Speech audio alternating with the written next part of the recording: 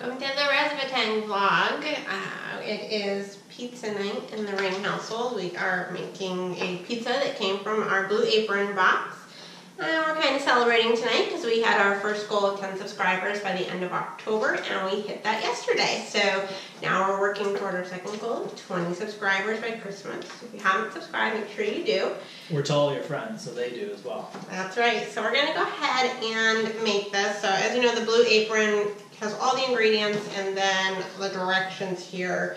You just basically go step by step. So the pizza dough had to be taken out ahead of time, which I did. And I have the oven preheating to 475. So we just need to go from there. All of the meals came with their own little bag of ingredients. I have garlic and some tomatoes and the cauliflower I have to get out. So we'll go ahead and just start. We made one of these dinners last night, and actually it kind of takes two people because there's a lot going on. We've got like some almonds, some roasted red peppers. I don't think I've ever prepared cauliflower before. What do? I just like break all these things off and then wash Cut and discard the stem end and leaves. Yeah. We have some basil pesto in here. Nutrition fat. Some sherry vinegar. Some Parmesan. And some capers. So the estimated time is 40 to 50 minutes for this one, which is one of the longer recipes. Yeah, see, it kind of falls apart. A little olive oil on it.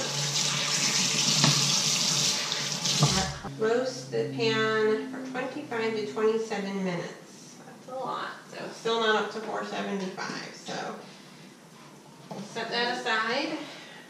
Looks like while the cauliflower is roasting, we're going to work on the pizza. So this has already been oiled, which is step one. Oil the pan. There's stuff falling all over the floor. That's that stuff I asked you if you were throwing earlier. Using your hand, stretch the dough to a 1/4 inch thickness. The dough is resistant. If the dough is resistant. Let rest for 5 minutes. Bleeding the resistant. Rub the dough into the sheet pan to coat the bottom in oil. Okay. I wasn't listening to anything you said. Almost forgot the tomato sauce. Basically, you're going to stretch it out onto the cookie sheet. I'm going to try to clean up some of the mess.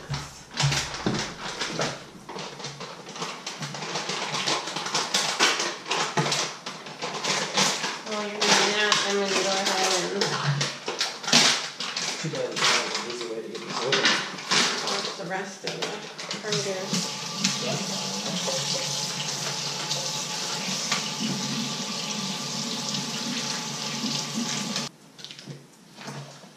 I know it's just dough, but it actually smells pretty good comparative to I feel like we didn't get the mozzarella though. how basic. Yeah, I don't think we got mozzarella in it. I don't remember seeing mozzarella. Yeah, so that's a problem because it needs mozzarella. It's kind of disappointing. Okay. You can hear the cauliflower sizzling. Okay, so we're just going on down to the store real quick. We're gonna grab some a bottle of mozzarella while we're here. This local Harris Teeter's right down the road. Hopefully nobody cares that I'm walking around with a video camera in the store. Just seeing. Oh, it's right here. I thought it'd be somewhere else. Lots of goodies. We should just buy two because they're rent. Alright, that was a pretty quick little trip. So now what we're doing is we're getting into the car. We're gonna head home, and then we'll finish up doing the rest of the pizza in a few minutes. All right, see ya. What? What? That one went in the sink.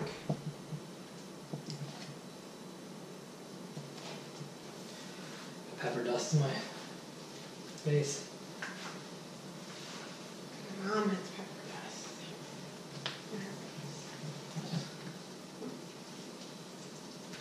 Yeah, just half. It's kind of squishy. Cauliflower out. You can see it there. Pretty sizzly. Says to start baking it. Yeah. Let's use some salt and pepper. You did it here. How long? 21 to 23 minutes, so 22. Or until the cheese is melted. We'll do 21 minutes just in case. Alright, while that bakes, here's my pepper. While the pizza bakes, grate the Padano cheese on a small sided box with a box grater. Yeah. Quarter tomatoes, roughly chopped, peppers, if necessary, peel a clove of garlic, finely chop the clove, use the flat side of your knife, smash until it resembles a paste, or use the zester in a medium bowl. Quarter tomatoes, chopped peppers, capers, vinegar. Peel 1 clove of garlic. Check this out, you two. Here's the coolest trick ever. All this paper and stuff on here, it's always such a pain in the butt to yeah, just throw it in the sink. You don't even need it. It's always such a pain in the butt to try and get all this off of here, especially once you start getting down to, you know, right where the garlic is on the other side. I guess it's like paper or something. Peeling it off is kind of a pain. So here's the cool trick. Just put it in something, like a little Tupperware dish. Put the lid on it. Make sure it's on there. It's in there. And you shake it so it hits the sides really hard. So you're just like...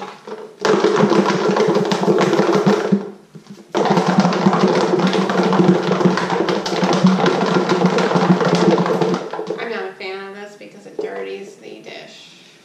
Dirties the dish? Look at that. When I could have just peeled it and not washed it. Comes off. Okay. And it's fun. So you can go ahead and cut that up. I am going to put the sherry vinegar in here. It's pretty vinegary. Alright, so I just smash it with a knife on the side? It says finely chop the clove and then use the flat side to smash it into a paste. Okay, so make it like little pieces and then the little pieces get smashed. I don't know if I like capers. I'm going to be honest with you. You know, in reality, I don't even know what exactly a caper is. Is it like a, Oh, they're like like a little seed or something? like tiny peas. Oh, I was just saying like little peas. Okay, so we've got the capers in there, vinegar, and then that garlic paste. And then drizzle with olive oil and salt and pepper. Everything has salt and pepper on it.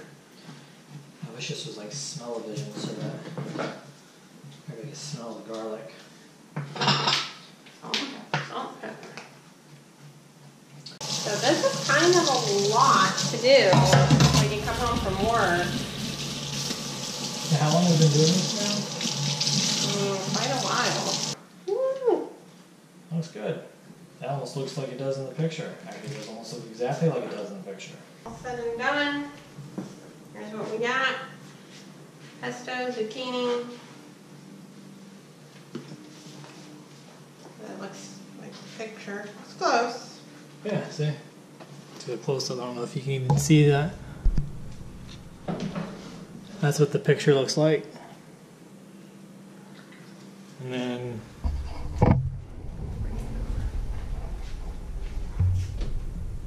looks pretty good. I'm excited to eat it. How about you? I'm excited too. Yeah. Ours is a little more green than the one in the picture. That's quite alright because it's mostly pesto. So. Alright. So I think that's a wrap. We are going to eat because we're starving to death. So again, don't forget to subscribe. Help us reach that next goal of 20 subscribers. And until next time, adios. So yeah.